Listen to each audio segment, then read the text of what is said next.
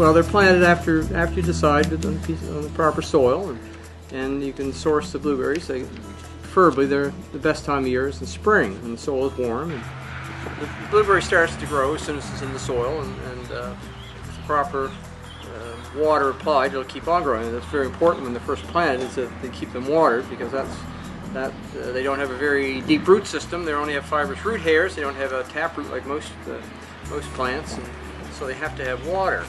Most of the plantings are probably 100 years old or more, of the older plants, and but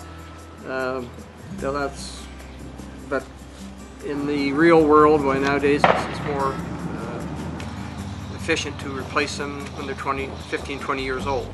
Younger plants, less disease pressure, and new varieties, more productive. The harvesting in this area, in our zone we'll call it, starts usually the last week of July, 1st of August, and runs through to the end of October, 1st of November now.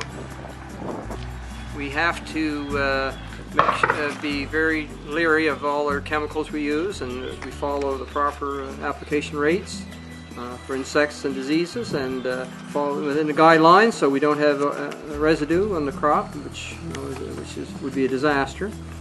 How do we keep the product fresh? Well, that is very important. As soon as the product is harvested, the berries are harvested, they should go to pre-cooler within half an hour. That's optimal to get the field heat out, and that'll extend the shelf life, because when the berries on the plant acts as the air conditioner, and which removes heat or supplies water to keep the fruit cool. As soon as it's taken off the stem, why then there's nothing to keep it cool, and it could be 70, 85, 80 degrees, so it has to be cooled down immediately. They're actually the best conditions for growing blueberries, and they're native, where they're found in growing the native, is a cooler climate. They don't like heat as much as the cooler climate. They better flavor in the cooler climate. They like a soil that's a little bit on what we call the heavier side, a little more clay to hold the water, and they aren't really productive in really hot weather. The plants will shut down more, and they don't like wet. Well, actually, if you have too heavy a soil, the feet get wet.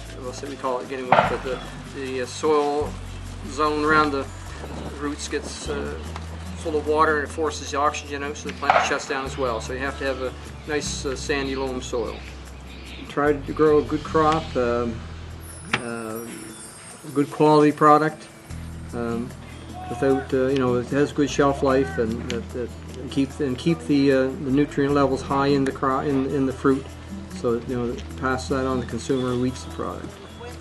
One of the characteristics of blueberries is the antioxidants, and it is one of the few the fruits that taste good that's good for you. I mean, they're very healthy to eat in a lot of respects. Good for your body, and there are 200 beneficial compounds in the blueberry for the human body, and if I'm correct, the closest to it is a strawberry with 38.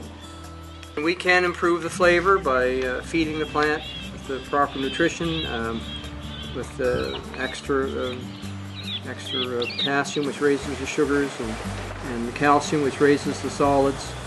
And they basically, you can grow them on water alone. In the wild, they grow quite well in parts of Nova Scotia, and all they receive is water, and they get the nutrients out of the air. But they still don't have as good a flavor as the high bush when it's well nurtured. So the customers love them because it tastes good and they are healthy for them.